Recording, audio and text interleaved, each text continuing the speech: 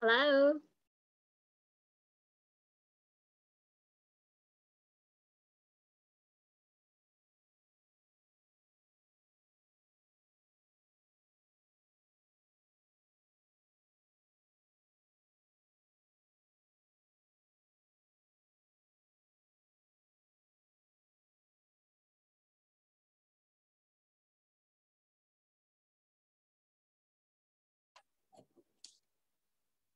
No, Missy.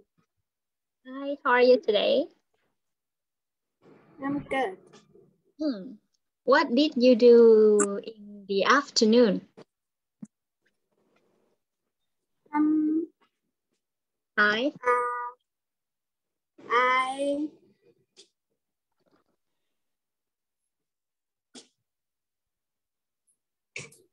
What did you do in the afternoon? I learned. You learned what subject?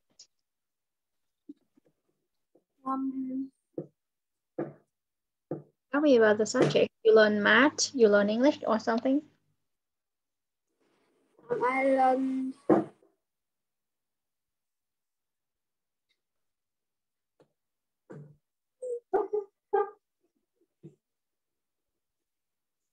Learned what subject?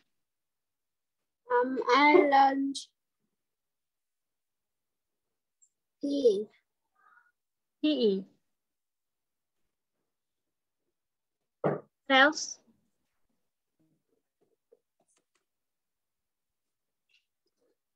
And math. PE and math. Okay, thank you. So now we are going to listen to making arrangements for a trip. We're gonna listen just one, and you and I will play the role. I will be my and you will be mom's. Okay? Yes. Yes. Now let's start. Unit 6. The first university in Viet Nam. Unit 6. Page 58. Getting started. Activity 1. Listen and read.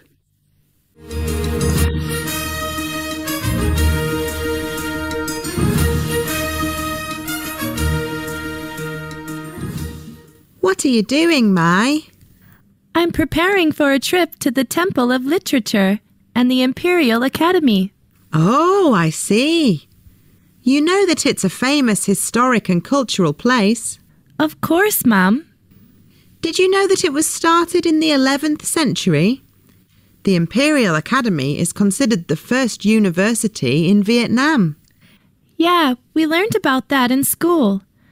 Mum, this is the list of the things I plan to take with me. Let me have a look. You definitely don't need an umbrella. It's winter and there's not much rain.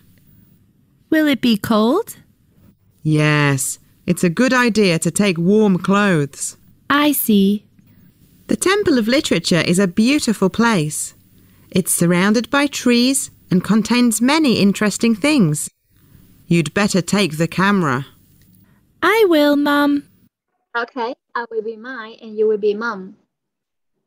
Let's start. You first. Hey. What are you doing, Mai? I'm preparing for a trip to the Temple of Literatures and the Imperial Academy. Oh, I see. You know that is a famous historic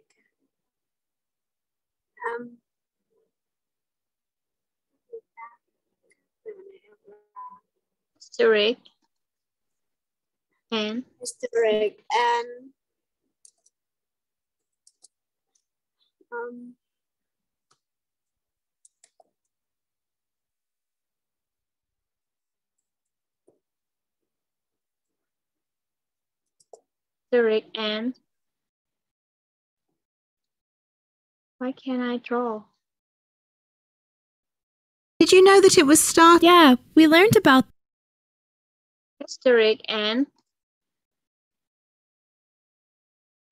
Electric and skip that. Skip. Bỏ qua. Asterisk and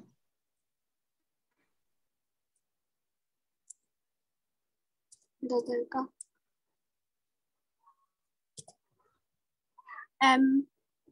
plant. place. Plan. Place. Place. Of course, Mom.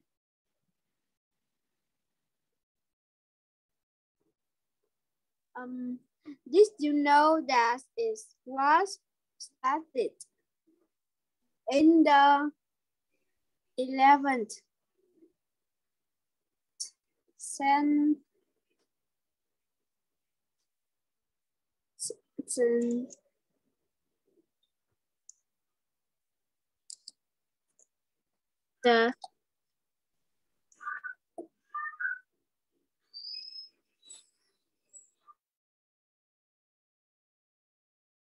I'm waiting for you.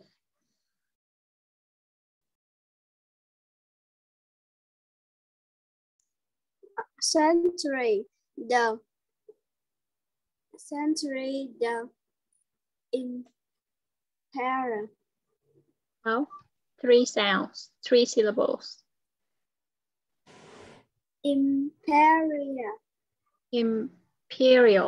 Imperial.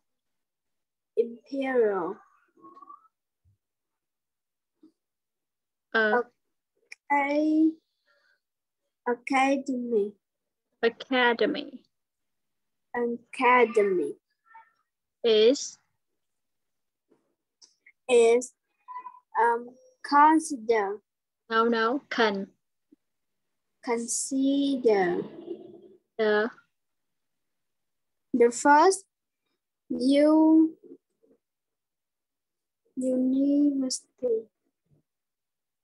university.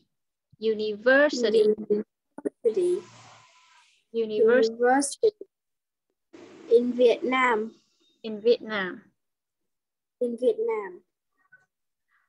Yeah, we learned about that in school, Mom. This is the list of the things I plan to take with me. Let me have a look. You definitely. Next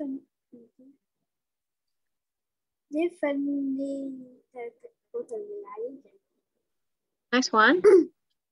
Don't need an umbrella. It's winter and there's not much rain. Will it be cold? Yes, it's a good idea. You take warm clothes. I see.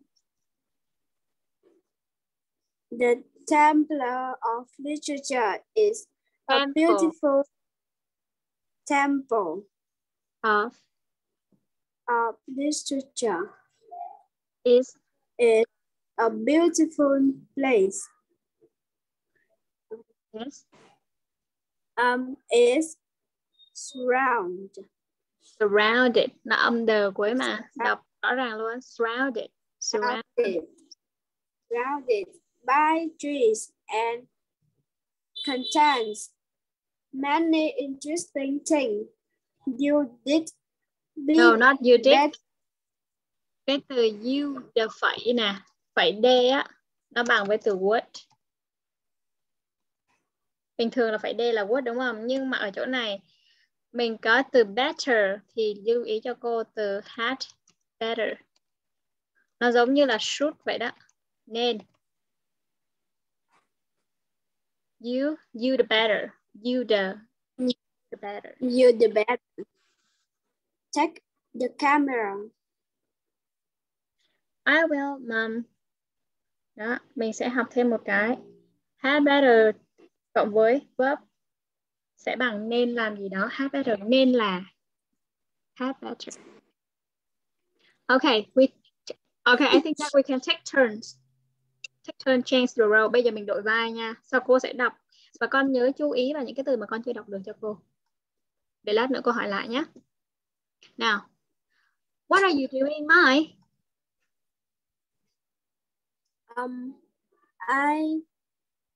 Mặc áo khoác vào, xong rồi hát gì vậy? Dạ đâu cô, tại cái mũi con nó lâu lâu nó cứ ngứa lại, nó xì liên tục rồi. Like, okay. What are you doing, Mai? Paralleling. Hồi nãy cô đọc rồi nha.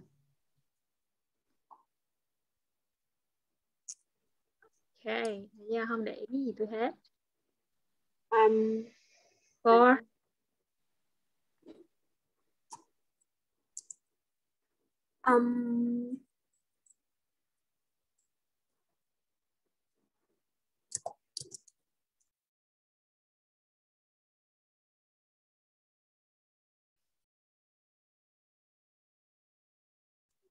preparing of a trip.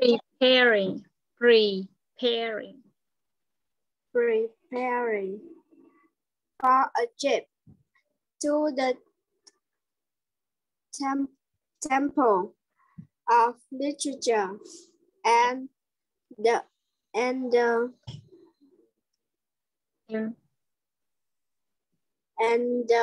imperial. Có sửa rồi. Imperial. Okay. Academy. Oh, I see. You know that is a famous history and culture place. Of course. Of course. Tất nhiên rồi. Nhớ luôn cái cụm này nha. Of course. Cái giọng người ta đọc nó cũng sẽ lên đấy. Of course. Of course mà. Of course. Yes. Dĩ nhiên rồi. Of course. Cong lại lên và có sờ cuối nhá. Of course. Of course. Of course. Yeah. Did you know that was started in the 11th century? The Imperial Academy is considered the first university in Vietnam. Yes, I learned that. that. We learned about that in school. Mom, this is a list of the things and plans to take with me. I plan to take with me. Let me have a look. You definitely don't need umbrella. Chắc chắn là không cần mang dù. You definitely. Repeat after me, please. Definitely. Yeah, you definitely don't need an umbrella. It's winter and there's not much rain. Will it be cold? Yes, it's a good idea to take warm clothes. I see. The Temple of Literature is a beautiful place. It's surrounded by trees and contains many interesting things. You'd better take the camera. I will, Mom. Okay, very good. Now, I will ask you some questions. I will ask you in Vietnamese first, and I will ask you in English, okay? Rồi, cho cô biết là bạn Mai đang chuẩn bị đi đâu nè? Dạ là đi tới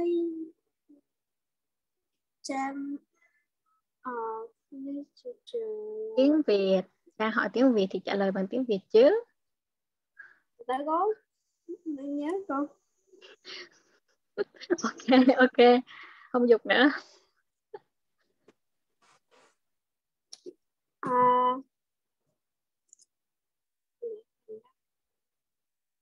Guitar.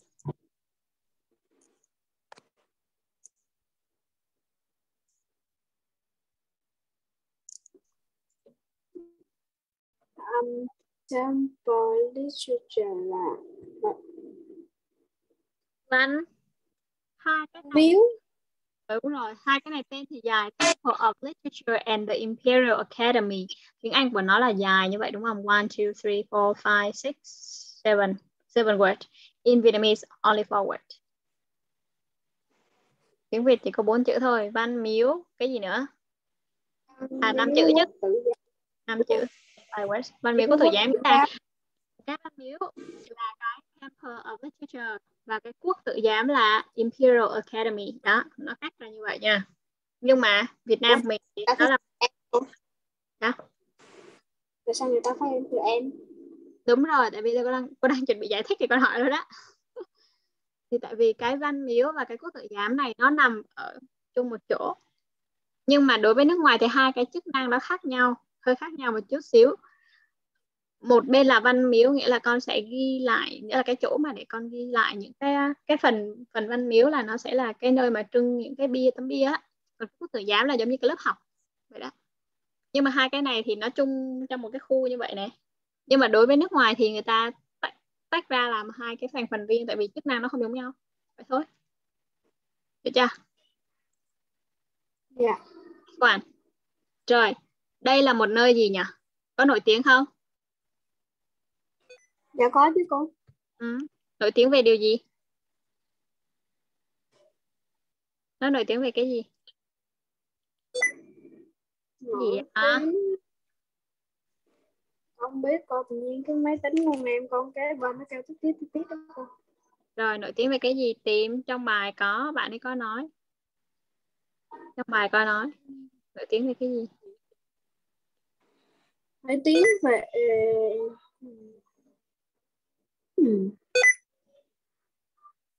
Mùa hè.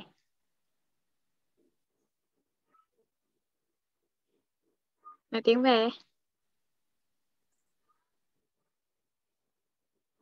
Đây là một nơi mới hay là cũ?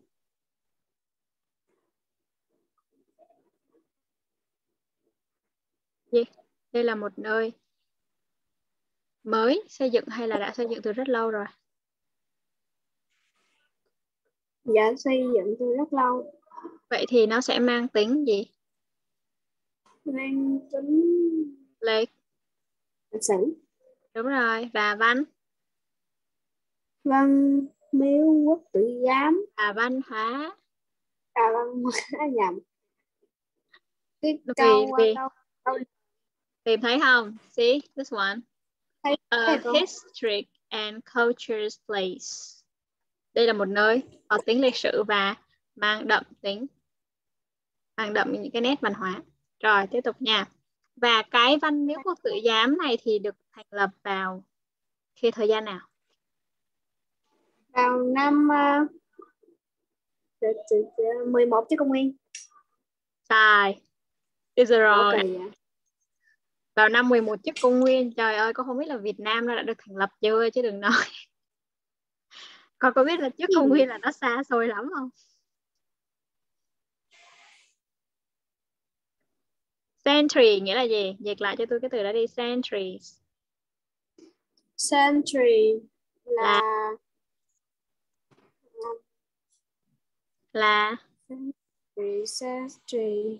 century.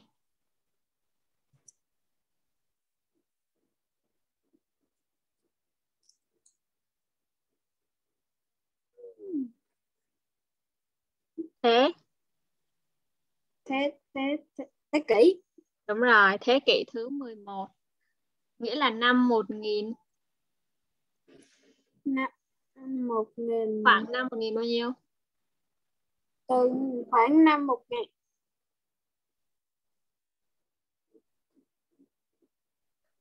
Thế kỷ 11 bắt đầu từ năm nào?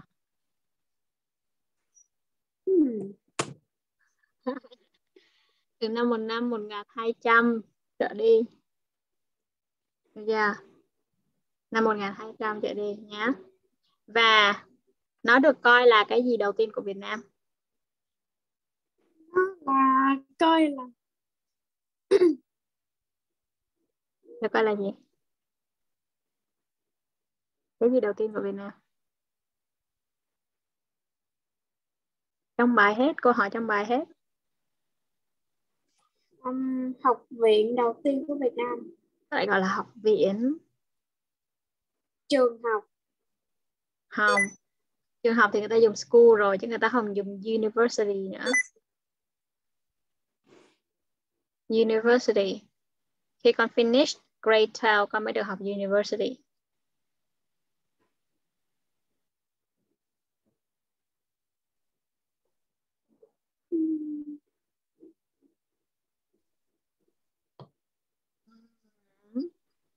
University, you have primary school, secondary school, high school, university.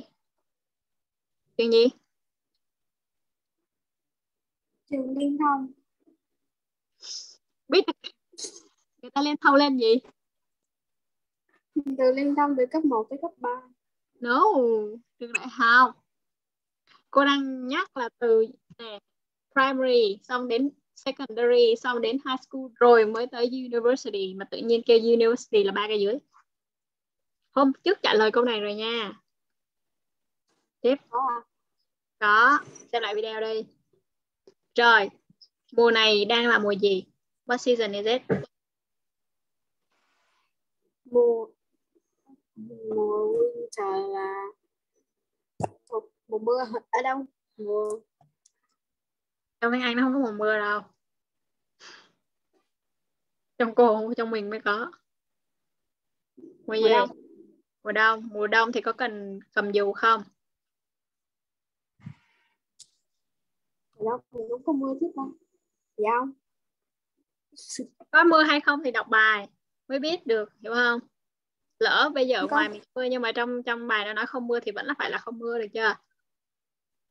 Không Rồi. Nhưng mà nếu không mưa thì không cần mang dù, nhưng mà phải mang cái gì theo? áo khoác. Tại vì trời rất là Lạnh. chính xác. Rồi, và mẹ còn nói thêm điều gì về Văn Miếu nữa? Văn Miếu là một nơi như thế nào? Xấu hay đẹp? Đẹp. Tại sao mẹ lại khen nó đẹp?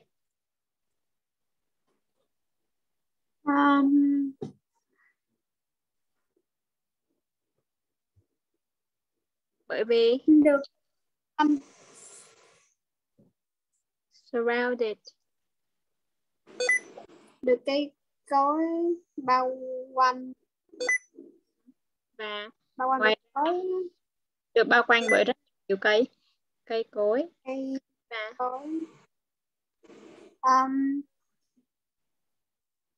cối. và còn nhiều điều thú vị. đúng rồi, còn nhiều điều thú vị, cho nên mẹ khuyên là nên mang theo cái gì? Máy ảnh. Để có thể chụp được những bức ảnh đẹp nhất.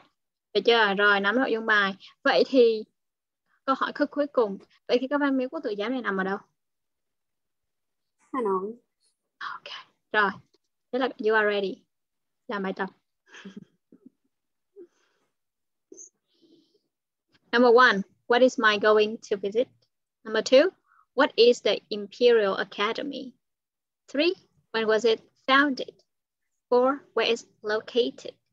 Why is my going to take warm clothes? Rồi, chú ý những cái từ để hỏi nha. What là hỏi về cái gì. When, khi nào. Where, và why, tại sao.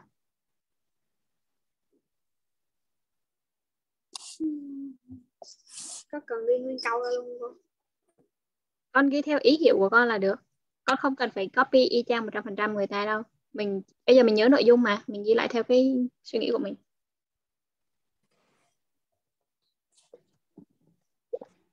Cái nắp này, mình sẽ nước ra. Cái gì ghi ra? Imperial Academy là cái gì? Nó được thành lập khi nào? Nó nằm ở đâu? Và tại sao phải mặc quần áo?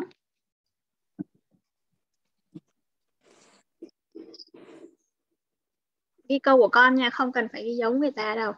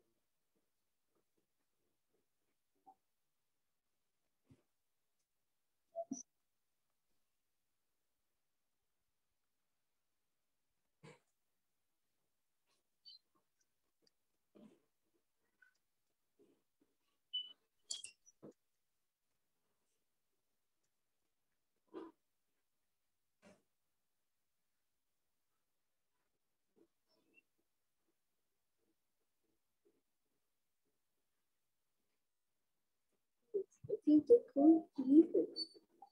Nhóc từ rồi trời coi nó xa xôi chưa.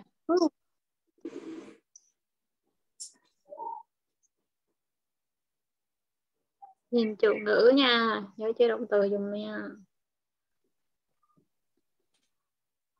Chú ý câu hỏi, thi của câu hỏi is going to.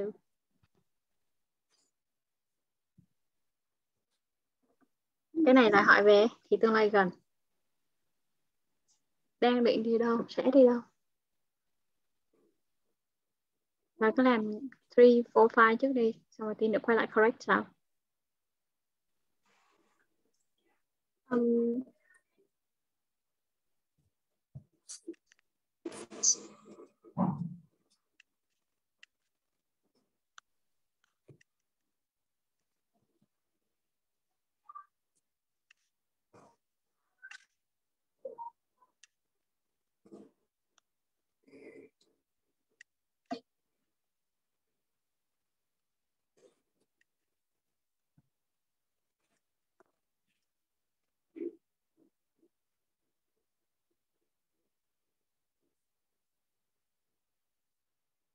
First in Viet Nam.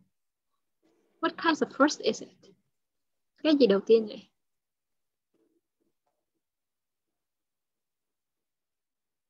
Tự nhiên nó đầu tiên ở Việt Nam. Cái gì đầu tiên? Cứ làm đi. Nhắc cô. Làm tiếp. Keep going.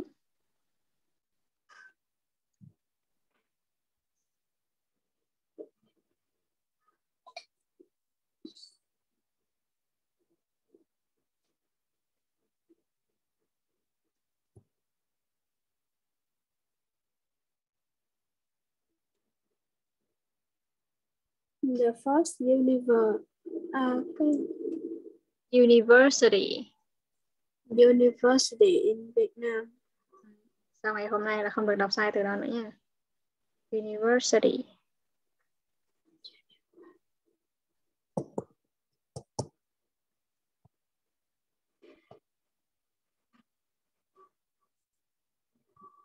When was it founded? Where is it located?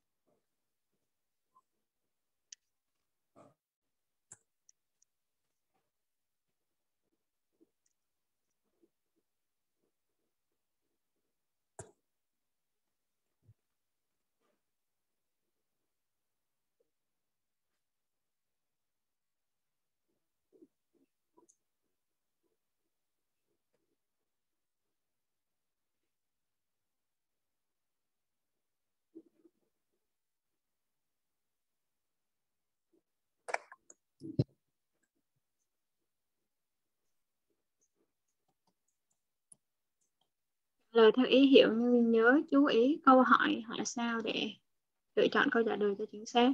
Người ta hỏi why thì mình trả lời bằng bắt đầu bằng gì?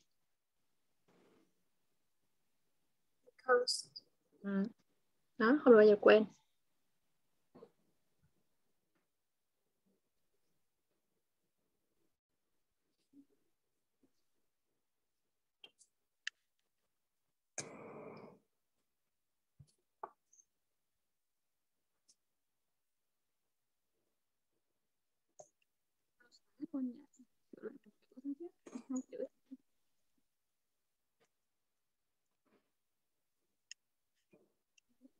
Cộp lắm.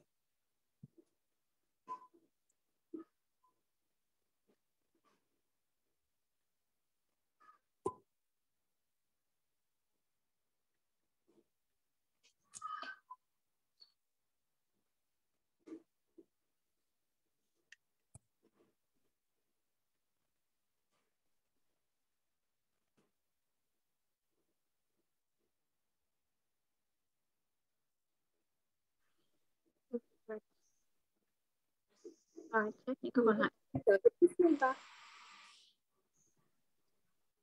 Rồi, check xem câu nào cần sửa nữa không. Want to correct? No. No? Okay, I will review the answers. Okay, let's see. So the first one, she is going to visit the temperatures of literatures and the Imperial Academy. Thấy chưa? Chuẩn hơn rồi đó. Nhớ sử dụng thì của nó nha. This is the first university in Viet Nam. Rồi lưu ý chỗ này. Câu trả lời của con là không được chấp nhận. Tại vì ở đây chúng ta the. Không một thiếu ha. In the 11th century. Đó. Vì đó là duy nhất. Mình không được thiếu the. Yeah, in Hanoi. Good. Because it will be cold. Hồi nãy bảo thêm vào mà không thêm. Không sao, nhận ra được là được. Nhưng nhớ nhé, đã why. Khi nào trả lời cũng bằng because. Được chưa? So how many right answer? 4/5. Better. Đấy, bữa nay làm câu hỏi không bị sai nữa rồi. Good. Next one. Things might need to take and reason why. Things might doesn't need to take and reason why not. Rồi cái này con phải về nhà làm cho cô. This one. Cái này mình nói về những cái gì nhỉ? Bên trái là những thứ mà Mai như thế nào? Những thứ Mai cần. Và lý do tại sao. Đúng rồi. Còn bên phải là những thứ Mai không cần. Cũng cần. Lý do tại sao. Lý do tại sao? Tại sao có và tại sao không nhá.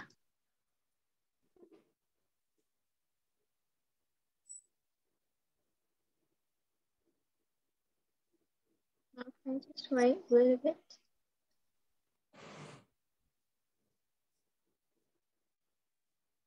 Share you this one. Now, so look at here.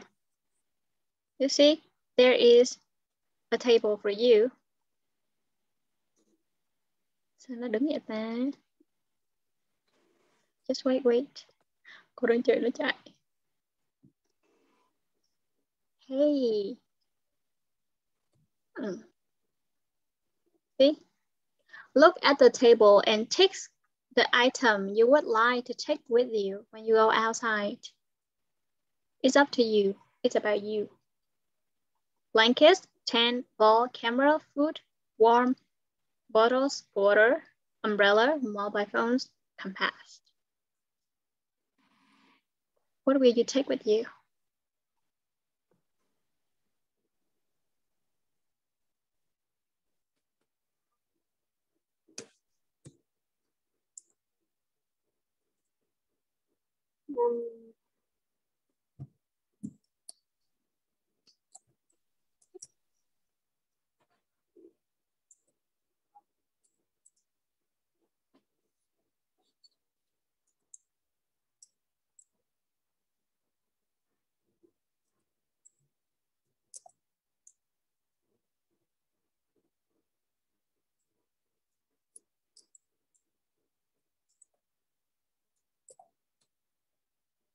Thái Tiền gõ cái gì nhở? Thích thôi mà.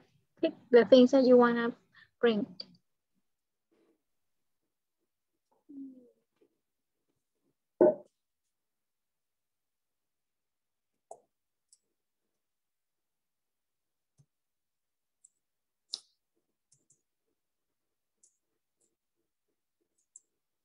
For example, tomorrow you will go outside, so what will you take with you?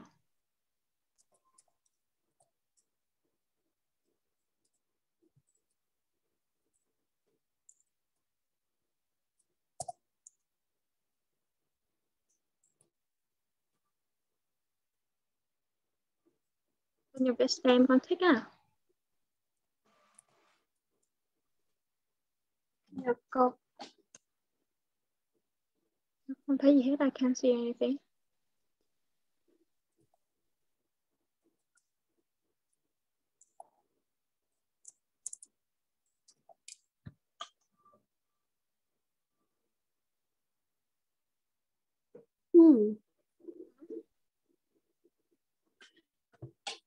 Thích hả? Mấy cái dấu tích đó luôn. Đó, what's problem? Đó luôn. You read for me. Thích được không? Không thích, đọc cho cô thích nè. You will take. What will you take? Blanket? Yes or no? Blanket? No. Tent? Tent. Yes or no? Nếu mà đi cắm trại thì có. Yeah. Yes. Ball? Yes or no? Yes. Camera? Yes or no? Yes. Food? Yes. Warm clothes? Warm clothes? Yeah. Yes. Bottled water? Yes. Umbrella? Umbrella? Yes. Mobile phone? Yes. Compass?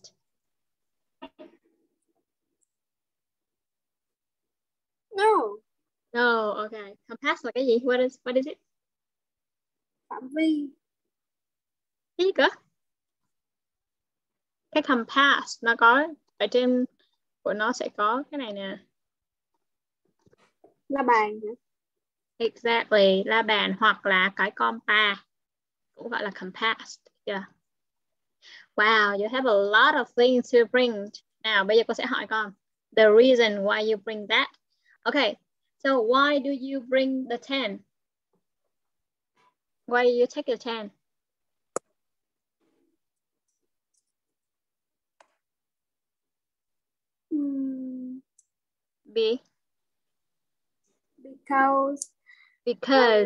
Because don't say because. Because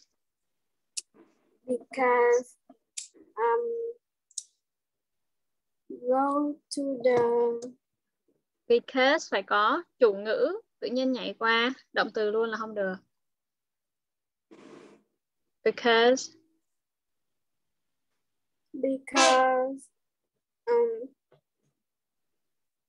câu đơn giản thôi nha.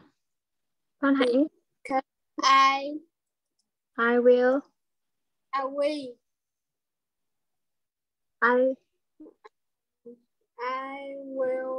go. You will go. Cam. Go to.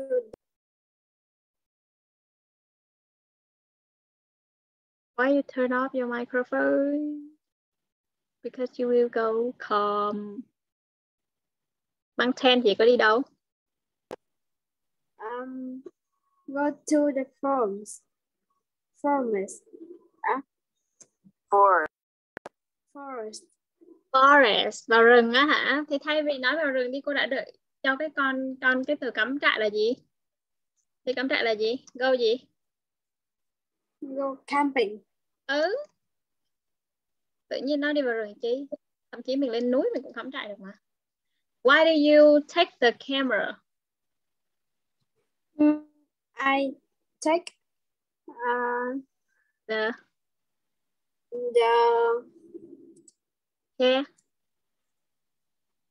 the beautiful chưa có because, chưa có mở đầu gì hết mà tự nhiên I take cái gì? I take the camera because óc nó cứ này. Con đang nhìn trong Google đúng không? Because Chụp ảnh là gì?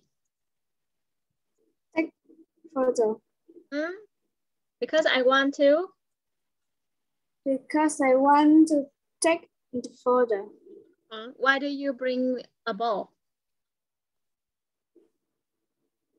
I play because I want to.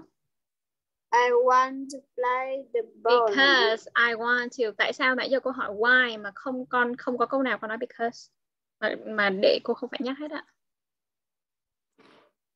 Lại nhá. Why do you bring a ball? Because I play ball with a ball. Because I play ball. Because I want to play ball. Yeah, play with it. So, why do you take warm clothes? Because I cold. Có ai cold không? I cold. I be cold. I be cold. Be là cái gì? I will be cold. I will be cold. Okay. Còn cái kia nếu mà con muốn nó tắt lại nó là I'll be cold. I'll be cold. Okay. Why do you take the mobile phone with you?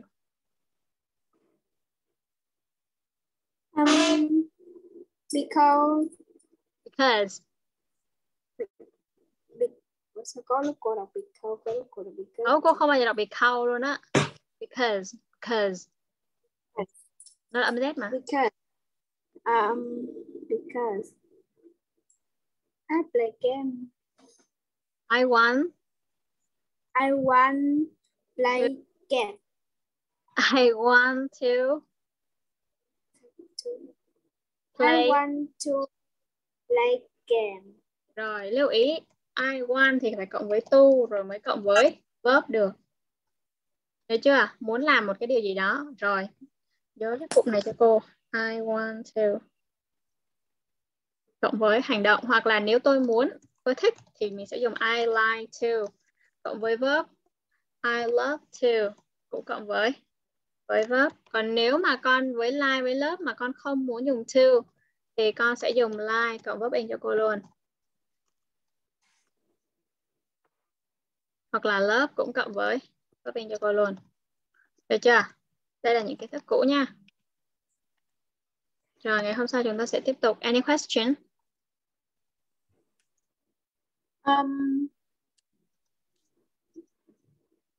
Cô sao cái video cô gửi cho cô gửi mà đọc từ vựng á, con hình như có mấy từ thiếu đúng không? Đúng rồi. Đâu? Thiếu hả? Thiếu từ nào? Cái video hôm bữa mình nghe ở trong bài là thiếu. Xong rồi cô đã tìm một cái video khác ở trên YouTube rồi mà. Vẫn thiếu hả? Có thiếu một vài từ đó cô. Ok, vậy thì con search trên Oxford con đọc cho cô nhé. Dạ. Tại vì cái đấy là cô không có làm, người ta làm cho nên đôi khi nó sẽ không tránh khỏi sai sót á. Ok, thế thôi. Có hỏi gì nữa không? Dạ không. Rồi về nhà nè, hôm nay cô sẽ gửi làm bài tập chưa? Làm kịp không vậy? Còn bao nhiêu bài? Bài tập hả cô? Hình Tuần như trước, còn một. bài tuần trước còn chưa xong đó nha. Bài hôm qua chưa xong đó, cho nên là cô ráng. Cô hỏi mẹ 8 giờ tối thứ sáu có lịch học không? Dạ, con cũng biết 8 giờ tới 6 sao nữa cô, tại vì con nghe ba mẹ con bạn gì đó. Nếu mà không có gì thì để con kêu mẹ nhắn cho cô. Tại vì cô không thấy mẹ trả lời á, cô tưởng mẹ chưa đọc được. Có gì nhắc mẹ trả lời cho cô sớm nha, để cô xếp lịch nha. Nếu không Dạ. học được, bye. Goodbye Missy. Good night.